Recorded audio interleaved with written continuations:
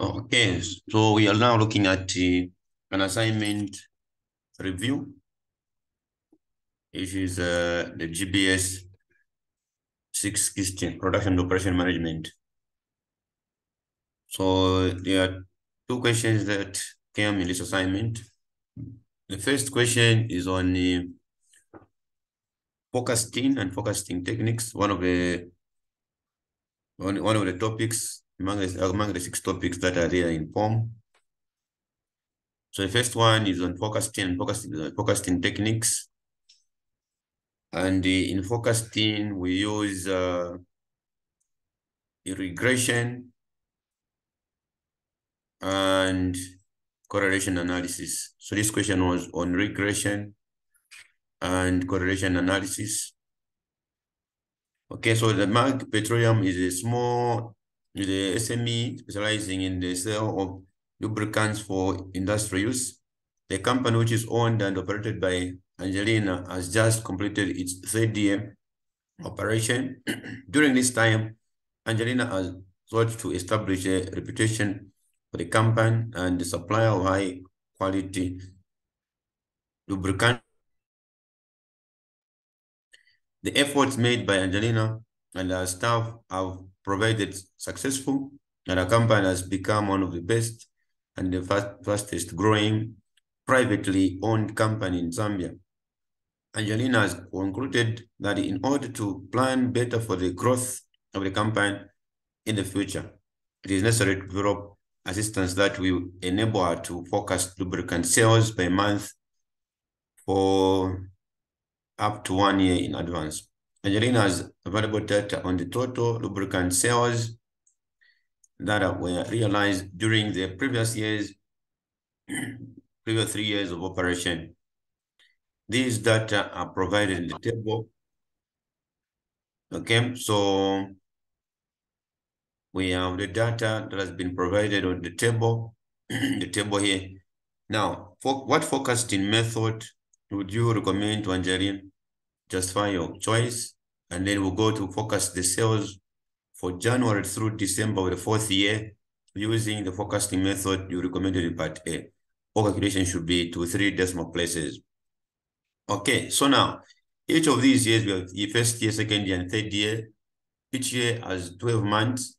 So meaning to forecast the year 4, we should use a regression analysis to come and substitute the figure so that we find for year 4. So year 4, we will be able to substitute the figures in the regression line for us to get the forecast for year 4. But what goes on in this course in Pom, in forecasting, this is not a simple regression. We are going to deseasonalize the data. So on this one, we are going to deseasonalize the data, and we'll explain what it means, what is involved when you are deseasonalizing the data. So this is what they want us to find the forecast, sales forecast for January through December of the 4th year or year 4. All right, so now getting down to this one, we are to check on the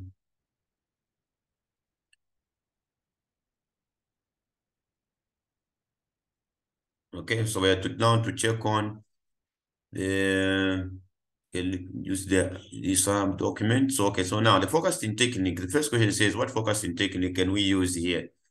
So the first question, the forecasting technique to use on question 1. Okay, the first one was asking us the forecasting technique to use.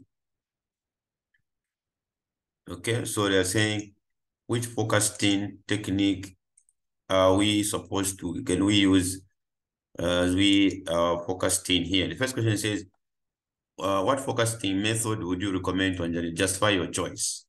Okay, so the forecasting method to use here is the regression and the correlation analysis, where we need to find the regression line. So that's an explanation of the first part of the question. Okay, so we'll come here and say, okay, the forecasting method to use here on this one is the regression. and correlation analysis. Okay, in order to determine the sales forecast for the next period or the next year. Okay, so we are going to use the regression and correlation analysis. Now, the regression and correlation analysis requires the use of both the independent variable, which is x. X is a variable that exists on its own. So we have x value. And of course, we have also the dependent variable, which is y.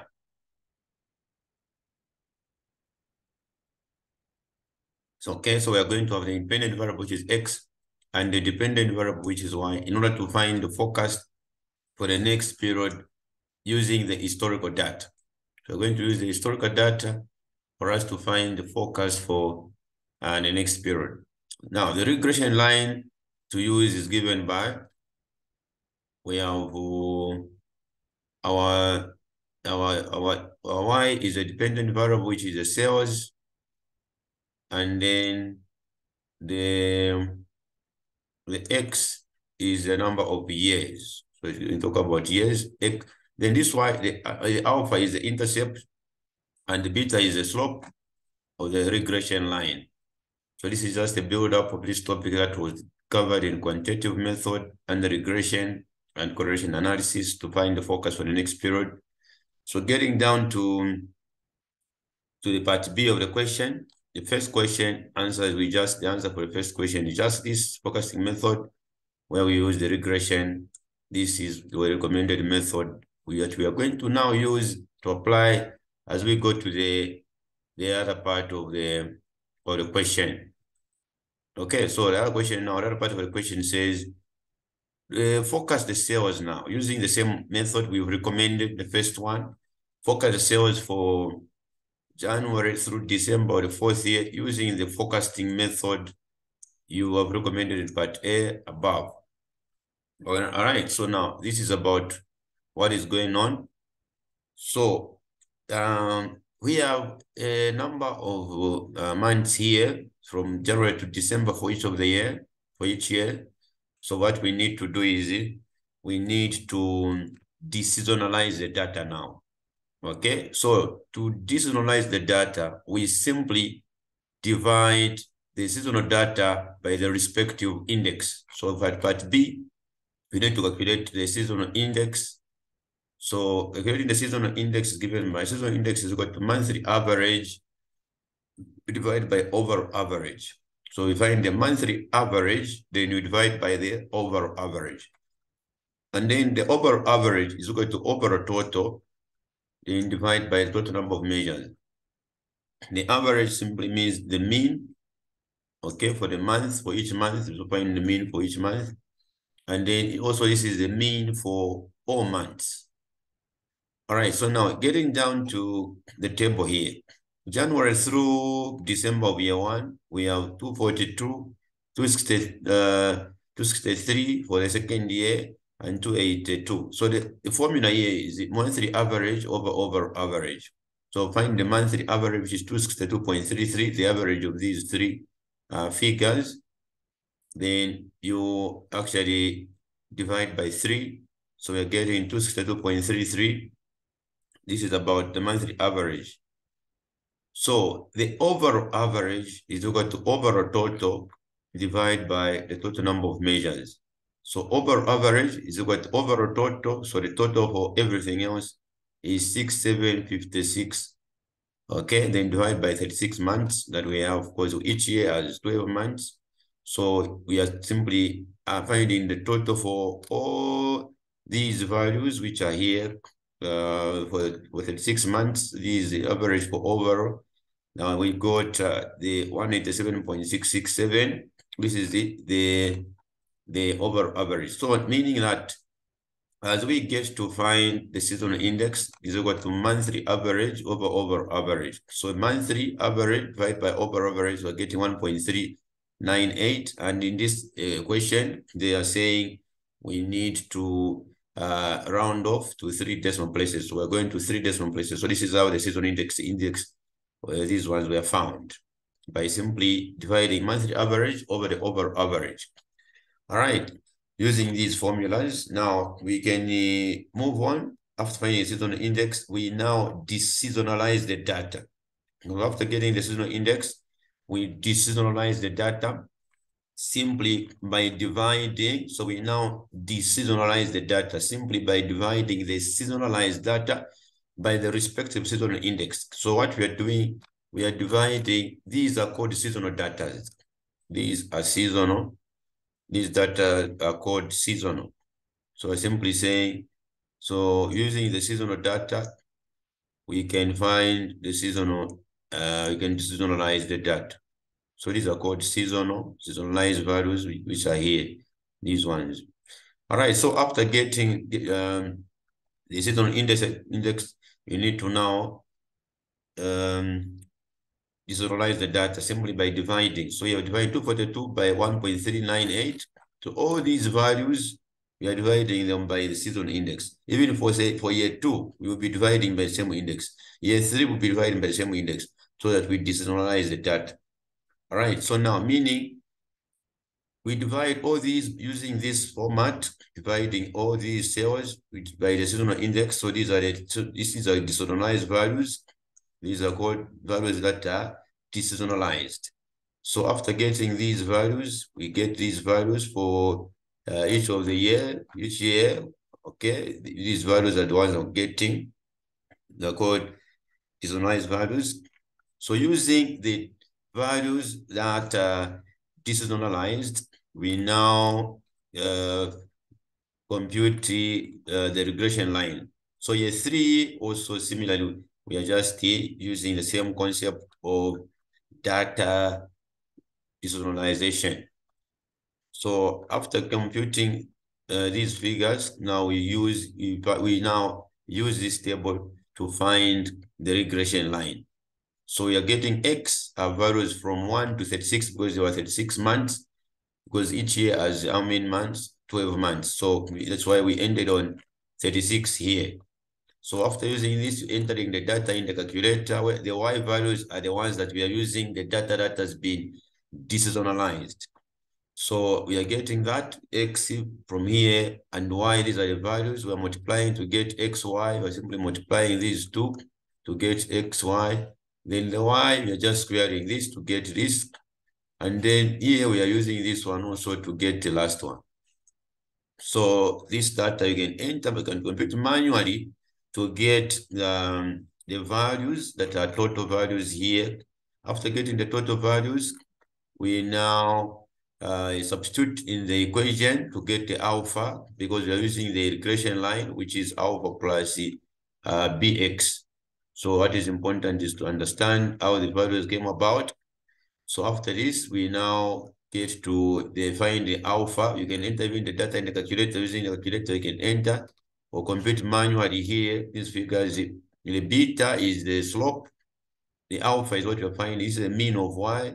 So our y bar is equal to summation of y over n. Okay, then our x bar is equal to summation of x over n. Okay, so this is about what we have as we are getting the values. Okay, so from here, we now find the beta, which is the slope, by using this formula, substituting the figures that we have from the table here, or even if you enter the data in the calculator, you can just retrieve the values. Then we get our beta is giving us, substituting here, we are getting our beta as beta is 35, actually 0.909. So this is the beta value. All right. So after getting that, we are getting, you can now find the alpha. We already found here 170.76. Can even compare with these other figures here. So this is how these ones were computed. Okay, getting to these other figures here, 170, 0.9. So this is our beta. So the beta is the same. Here we are getting our beta. This is our beta here. And then this is our alpha. And substituting these, we are able to get the regression line, which is equal to y is equal to alpha, then plus bx. So from here, we will be able to compute and substitute and get whatever it is that we need, please. So what goes on, we substitute, and then using the regression analysis and the values that are deseasonalized, we can now find the forecast for year 4. Okay. So for year 4, these values are still deseasonalized values for year 4. So year 4 is starting at 36, getting down to 48. So we just have to use that, substitute in this regression line. We're substituting there to get the figures this side. So this is how the figures are coming up. So we're getting 204.395, the other one getting down. We are getting these figures using the regression line that has been deseasonalized, using the values that are deseasonalized values. All right, so this is about just a matter of rounding up and what. So this is 204 getting down. You're getting, so this is how these figures, this is where this 37 coming up, 38, getting down from here, getting down to 48 for year 4. Now, this is not the final way. We need now to get back to the values that are seasonalized. Okay, these figures are called deseasonalized values. But what we are looking for, we're looking for figures that are seasonalized. So we need to come on. So this is after getting these figures here, okay, which are called deseasonalized values, the values that are deseasonalized, we need to seasonalize the values. So we now, to find the seasonalized cells, we should multiply the values that are deseasonalized by the respective seasonal index. All right, so meaning the 204 we got multiplied by 1.39, 1.3. Okay, so we're multiplying that one by, we're multiplying this one by the respective season index. So this is what is going on there.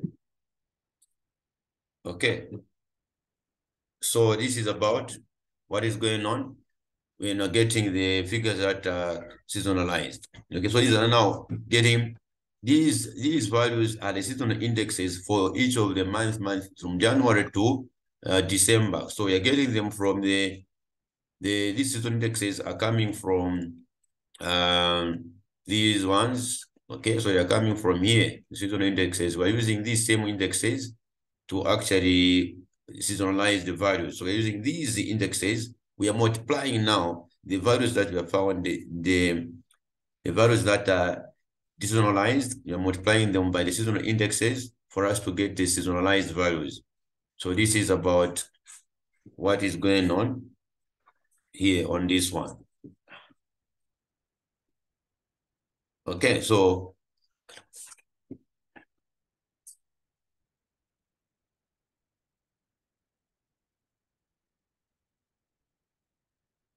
okay, so this is according to what is going on. So we are now getting down to the values.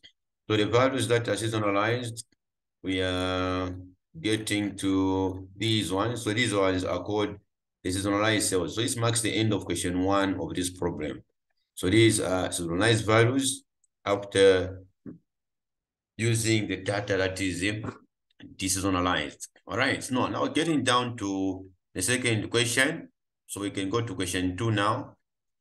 So question 2 is actually, so this marks the end of the part B of the question 1. We're now getting down to question 2 of this problem.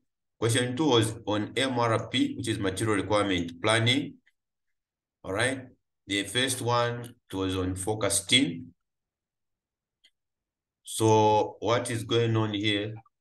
We are going to look at the MRP now. MRP has 6 components, like I mentioned in the other class. So those components we'll get it down so that you understand them thoroughly. A company manufactures two products, A and B. Each product A requires 2 C's and 1 D. Then each D requires 2 F's and 1 E, while each E requires 1 F. Each product B requires 1 D and 2 E's. The table below shows the data from inventory records. So we need now to check, we need to determine and find out what's going on. The lot sizing rules are given for each item, for each product. For C is fixed order quantity, D is lot for lot, and then E is fixed order quantity, then F is period order quantity. And the lead times are given 3 weeks. That's the time between when an order is placed and when an order is received. Then in schedule receipts, these are units of the commodity that we receive from our suppliers.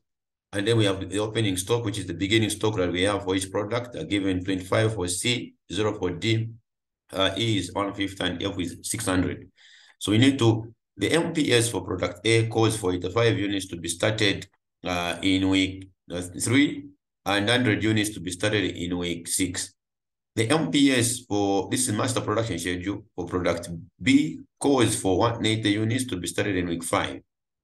Develop the MRP plan showing the gross requirements, the schedule receipts, the on hand, the net requirement, and planned order releases for the next 6 weeks for items C, D, and F. 30 marks for this. So what is important now is to come up with the product structure tree coming up from here. All right, so each A requires 2 C's and 1 D. Okay, so now we will say A requires 2 C's and 1 D. Okay, so A requires 2 C's and 1 D. Then the other one, okay, so that one requires 2 C's and 1 D. And then each D requires 2 F's and 1 E. So we are getting the structure from this information that has been given in the question. So each D requires 2 F's and 1 E. Each D requires 2 F's and 1 E. 2 F's D requires 2 F's and 1 E. All right, and then well, each E requires 1 F. Each E requires 1 F, so each E requires 1 F. Okay, so which is the structure for product A. All right, so we get now to B, what B is about. So this structure is coming from the information given in the question. And the other one says each B requires 1 D and 2 E's. Each B requires 1 D and 2 E's. All right, so now D requires 1 D and 2 E's. Okay, so D requires 1 D and 2 E's. Okay, so this structure, for the sake of just the repetition for this structure, but for the sake of preparing the MRP, these other ones here will not consider them when preparing the MRP for each item, but for the sake of the structure, it is needed, it is required that should be there for the sake of the structure. Otherwise, as we look at the MRP records, we'll only come and end on this part here. Okay, as we prepare the MRP, we just consider this information up here. This is just a duplication. Now we just repeat because this is the same E. So we just continue for the structure, for the sake of the structure here to say E requires 1 F and D requires 2 F's. Okay, so this is about the one we have. This structure is supposed to be like this. Now we can now get into the MRP for these items. So the information has been given concerning the requirements for products A and B. So meaning that these other products, they depend A and B.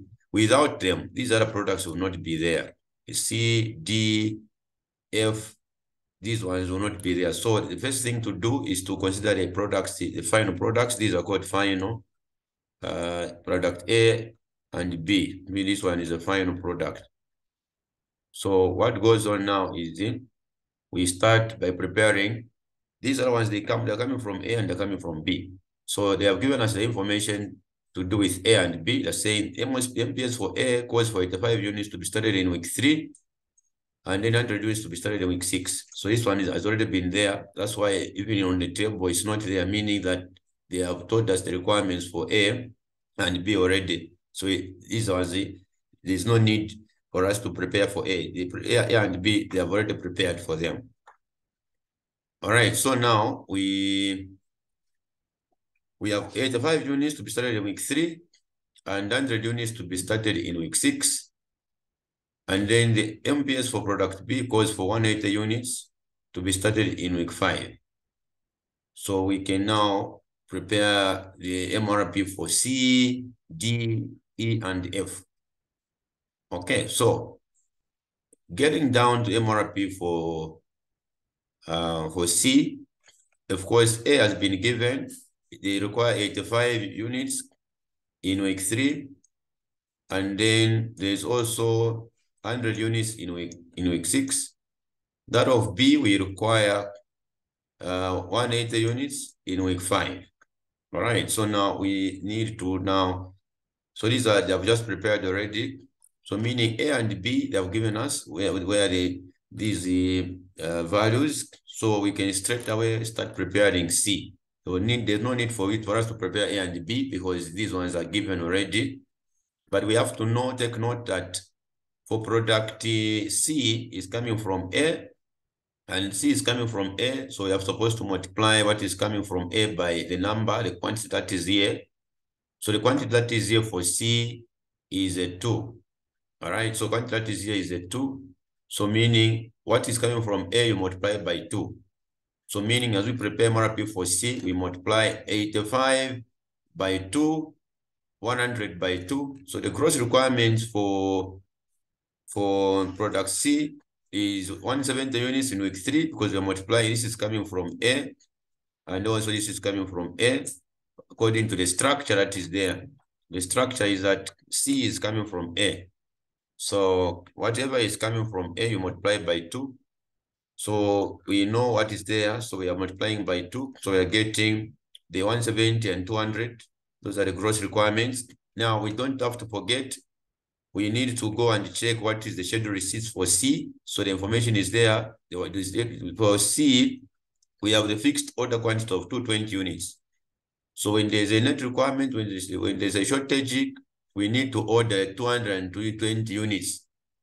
So this is a fixed on a fixed aspect. We don't order the shortage. We order the fixed ordering policy of 200 units. Even if the requirement is less than that, but we need to order 220 units. And then the lead time taken between when an order is placed and when an order is received is 3 weeks. The scheduled receipt C is 280 units in week 1. The on-hand beginning inventory is 25. So these two, every time these two, they are added because this is what you have opened with as on-hand stock. Then the scheduled receipts, these are units that you purchase from your suppliers. You have received them from suppliers because you have bought. So plus whatever it is that you have on hand. So these two, they are actually added for us to see the total stock available so that we can now check if we can meet our demand, which is a gross requirement. So from here now, we have seen for C that we have this information, so which is what we use only for C. When we go to D, we are supposed to check what they have been given for D, similarly for E and that of F. So we have the fixed order quantity of 220, 3 times 3 weeks, so we can now check. So you have the gross requirements of that. The scheduled receipts is 280 units. So these usually they are added, the on hand plus the scheduled receipts for us to find the total stock available. So the total stock available is 305. To meet the demand of 0, we still remain with a 305. Then in week 2, we have this, you can add the 305, which is there, plus 0, then minus what is there on hand. The gross requirement is 0, so it's 305. 305 plus 0 minus 170, you're getting 135 on hand. So 135 plus 0, then minus the 0 demand, gross requirement, we are going to have on hand still is 135. 135 plus 0 minus 0 is still 135. 135 plus 0 to meet the demand of 200, if we have a shortage, which is the net requirement.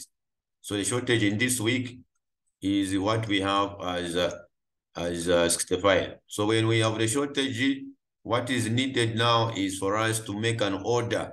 So in this week, we have received an order of 220 because there's a problem. So this 220 that we have received, we can sort out this 220 minus the net requirement, 220 minus the net requirement of 65. we're supposed to have the 155 here. So we put the 155 on that one. So meaning that here, for us to have a receipt of 220 here in this week 6 means that we're supposed to have the release in week 3 because the lead time is 3 weeks. So lead time is 3 weeks. So this 220 was supposed to be released in week 3. So this is it about what is going on. So meaning that as we look at question 3 for product C, on this other side, of course, we can make the comparisons. We can see there's a 220 here, which is coming in week 3. Okay, so we have rent requirement and on hand is 155 there. So this is what we have. This is the MRP for item C, because the lead time is actually 3 weeks. So this is the 220 we have here in week 3, 1 to 3. All right, so that we see this is the 220 we have in week 3. Okay, so now we go to the other product, which is product D. So for product D, we have to check where the D is coming from. So D is coming from, you go back to the structure so that we see where the D is coming from. If it is coming from 2 different sources, we need to combine and then come up with a single. So D is coming from A, as well as D is coming from B.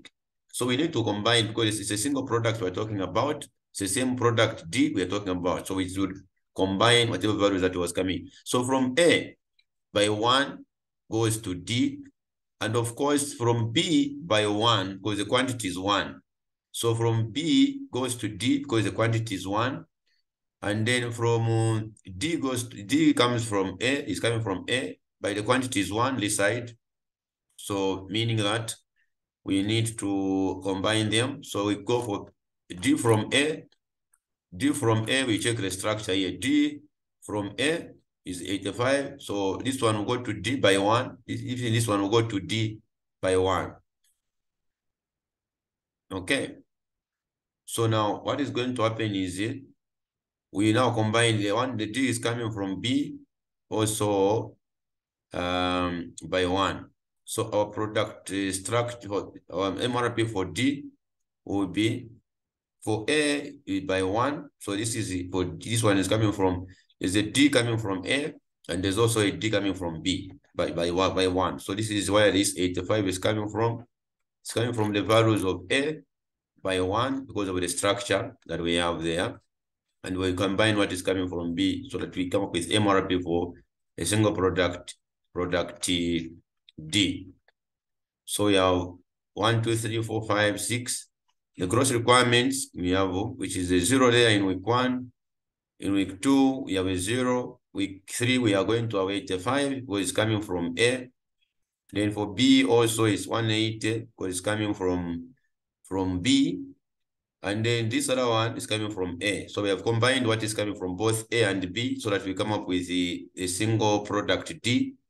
Then from here, we need to check, do we have anything to do with the scheduled receipts? Because this is the format of the MRP. There are 6 components. The first one, like I mentioned, we have the gross requirements, the scheduled receipts, the on-hand net requirements, the planned order receipt, and planned order release. This is the format, the standard way that's supposed to be. So these are the gross requirements coming from different products A and B. Then the scheduled receipts, we have to check the inventory status file for D. So for D, we are using lot for lot. The on-hand is 0. We have a 0 here. None of scheduled receipts is 0 as well. The lead time is 2 weeks. And then we are using a lot for lot. So here we are using a lot for lot. So this is about product D that we need to go for. So as we check there, no on hand, no scheduled receipts, but we have lot for lot. So lot for lot means you order the net requirements. The fixed order quantity means even if the requirement is less than that, you order the fixed amount of units. So we are going to have a D. We are going to have the scheduled receipts 0, 0 in week 1, week 2. Week 3 is also 0. Week 4 is also 0. Week 5 is 0. Week 6 is 0. The on hand was 0 for each of these. So 0 plus 0 to meet the demand of 0, we are still remaining with 0. 0 plus 0, you add these two. To meet the demand of that, we remain with a 0. Then the 0 plus 0 to meet the demand of 85. The net requirement here is 85. That's the shortage. So when we have the shortage of this amount, which is 85, we now need to order, whatever we order here is the net requirement. When we're using lot for lot, simply means we should order the net requirements. So that's why we are ordering the whatever it is, whatever shortage we have is what we order. So we have ordered this to meet the requirement of 85, then we are going to remain with a 0. Then 0 plus 0 to meet the demand of 0, we remain with a 0.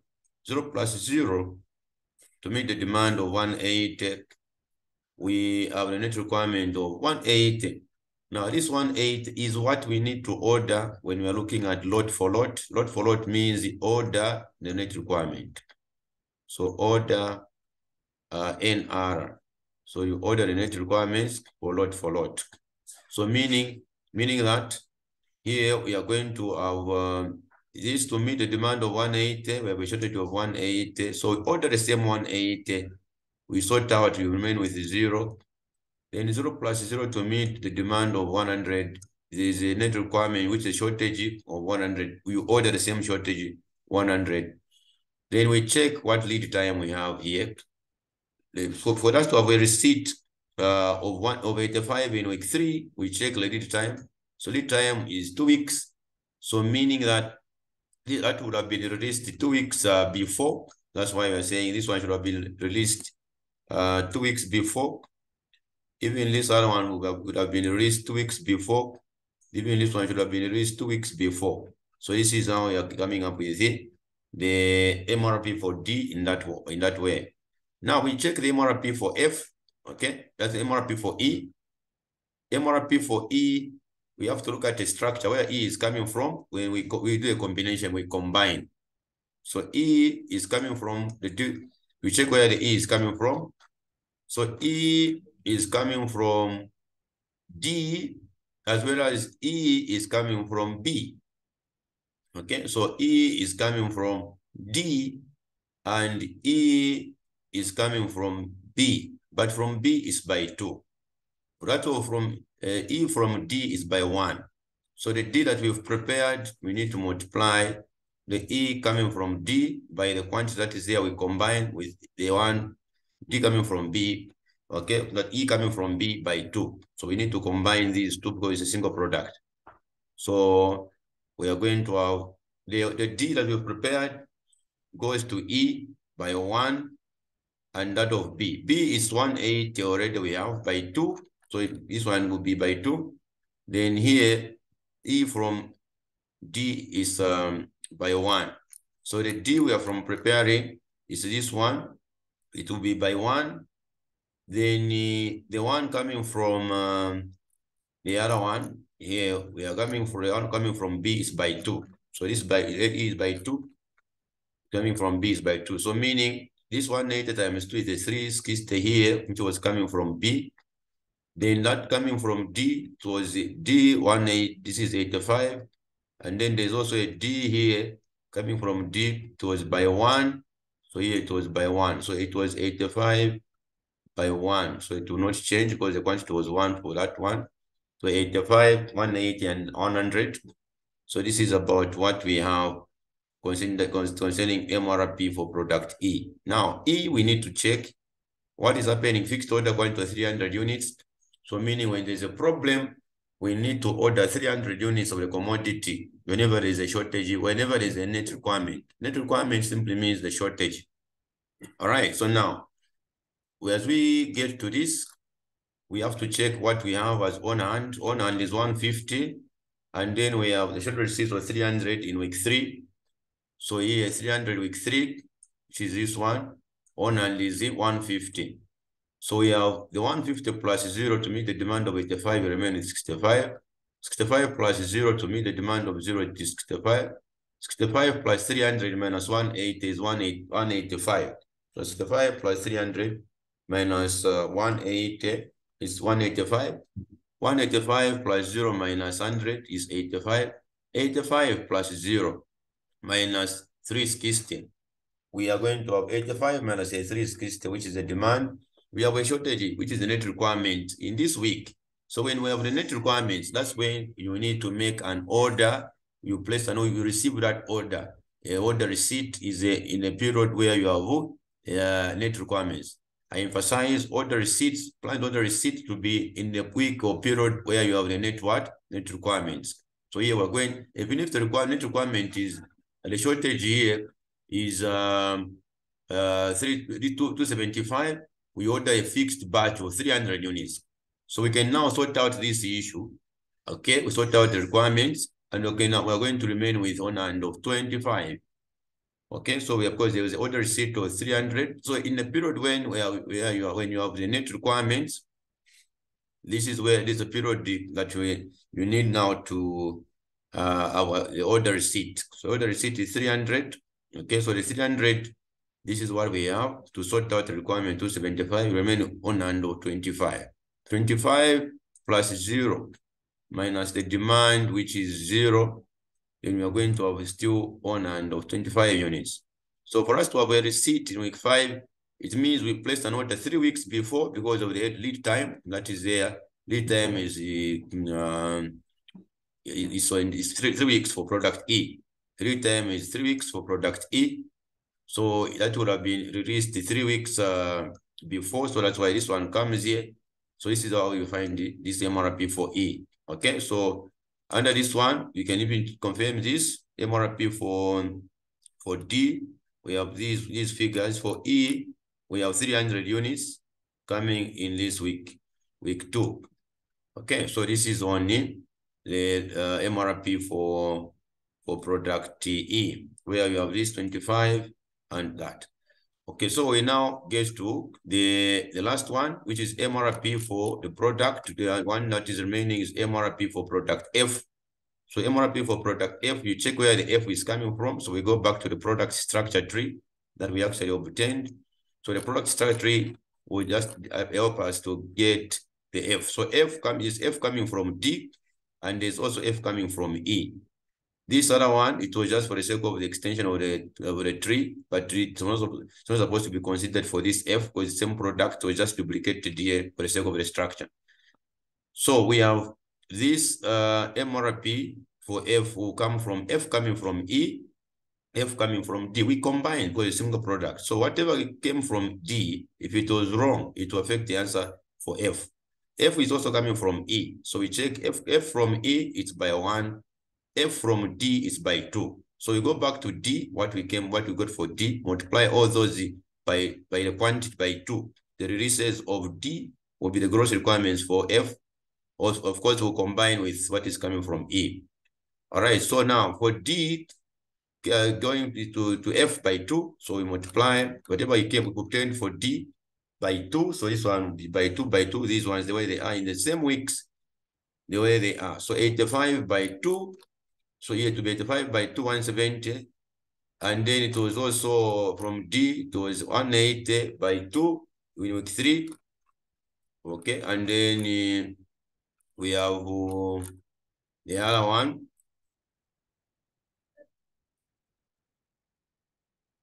Okay, so MRP for, yeah, so we have this one by 2 because of the structure, even 100 by 2. Okay, so this one was supposed to be MRP for F. The E has been prepared. This is MRP for F. Okay, so MRP for F. So we have 1, 2, 3, 4, 5, 6. So the gross requirements, we have 85 by 2, which is 170. This is coming from, we check where it's coming from. So it's coming from D. So we go to the strike F from D by 2. So this is coming from D. So for F here, this is coming from D. This is also coming from D. This is also coming from D. All right. So now there is also by 2. This is from D by 2. Now there's also F coming from E. So F coming from E by 1. So we go to E. E is this one. So E is this one by 1. Okay, so it's a 300 here. We use this 300, the release. So the releases are the ones we use as they go to the other product. So this one will be by 1. So it is E. This is where 300 came from. It came from E. And then we check the inventory status file. Inventory status file for F. We are using the period order quantity of 2. Lead time is 2 weeks. The scheduled receipts is none, which is 0. The on-hand beginning inventory is 600. So meaning that we need to now go for the 6 items, the gross requirements, the way they're supposed to be. So we're using period order quantity of 2 weeks here. So this is a lot size, which means the production rule. So now what goes on here, we say gross requirements, which is the same as demand. And then we have, so this is demand. Okay, so now we have the other one, which is the scheduled receipts, the units that we receive from our suppliers. So scheduled receipts from the information is 0, according to what we've been given here. Scheduled receipts is none, which is 0. On hand is 600, so it's 600 here. 600 plus 0, this is what we have available stock, plus 0, this is 0, minus the demand of 170, you have the 430 on hand. This one plus 0 minus the demand of 300, you're going to have a 130. 130 plus 0 minus the demand of 360, we are going to have on hand of 200. 200 plus 0, all right. So we have this one, we are going to say 130 plus 0 minus the 360. We have net requirement of 230. All right, so we have the net requirements of 230 in this way, because it's 130 plus 0 to meet 360. It's not enough. We have the net requirement, which is a shortage in this week. So when you have this shortage, what you do is, in this case, they are telling us that order for 2 periods. Order the requirements of that period. So order the demand of that period, meaning order the 360, because of a problem. So order for these 2 periods. So order the 360 plus the 200 minus what is already there.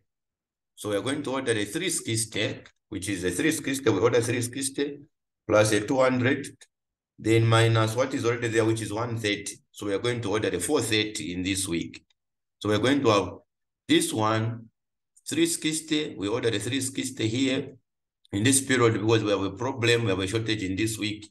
Net requirement to 230. We should order the 360 plus the 200.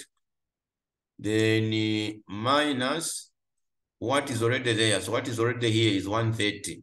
So meaning the 560 here minus what is already there, which is the 130. So we should order 430 units so that we can sort out this problem. So we sort out this requirement, we still remain with a 200. Okay, so we have ordered for the period order quantity of 2 weeks, means in the weeks where we have the net requirements week 3. So we order for the demand of week 3 and 4 minus what is already there. So we are ordering the 360 plus 200 minus what is already there, which is 130. So we are ordering 430 to meet the requirement of 230. We are going to still remain with a 200. 200 plus 0 minus the demand of 200, we remain with a 0. 0 plus 0 minus the demand gross requirement of 0, we remain with a 0. 0 plus 0 minus the gross requirement of 0, remain with a 0. And then we check the aspect of what we have on lead time. Lead time is 2 weeks. So this is the time between when an order is placed and when an order is received. So meaning that we are going to have this would have been released 2 weeks before. So this is about how this question came in. So this is on MRP. So what is important as we look at material requirement planning is just to make sure that we do the product structure tree correctly. Then you find that you get everything correct. So under this product F MRP, you can even confirm it on this other side. You find that you have a 430 for F in that week. So this is product F. It's product E. So they are getting tallying the same ones as the 430 here. Okay, so that is what we have for set in this week one. The other one we have is this one here. So you just really need to understand, need to go through this material. If there's any concern, if there's any question or problem, you're free to ask questions. So yes, this product structure tree is what is very, very important as you look at MRP.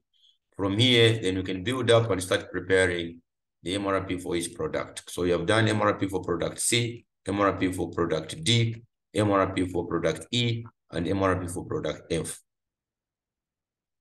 So this marks the end of this assignment. Unless there are any other questions, unless there are any questions.